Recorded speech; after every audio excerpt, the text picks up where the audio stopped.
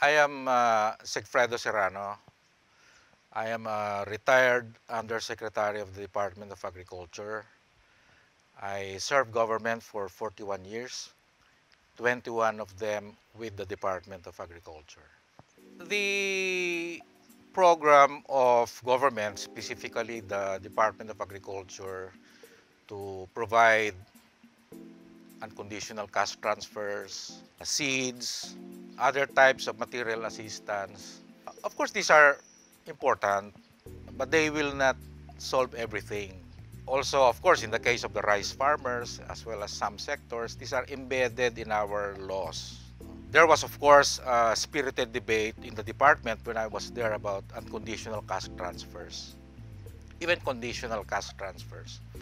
But knowing that agriculture has been for so long under-supported, these are all welcome types of support. But we should not, of course, forget also increasing support and budgetary allocations for the basic things that you need for agriculture, like research, development, and technology promotion.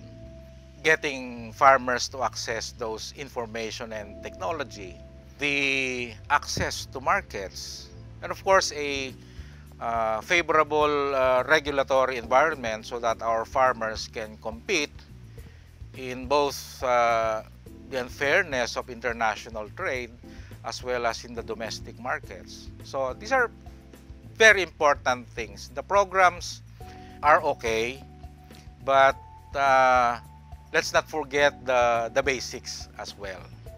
Yung problema na sinasabi ng stakeholders natin, lalo yung farmers, about easy access loans, for example, so that our farmers can access the financial markets, specifically the rural financial markets. These are important because connectivity to the financial markets means also connectivity to the other markets, like the output markets and the input markets. But ang nagiging problema natin ay yung education ng mga farmers natin at saka yung kanilang competence in accessing as well as utilizing yung itong ganitong financial resources. Parang natakot sila sa utang, no? Parang pag nagkautang ka, pratikang mababaon.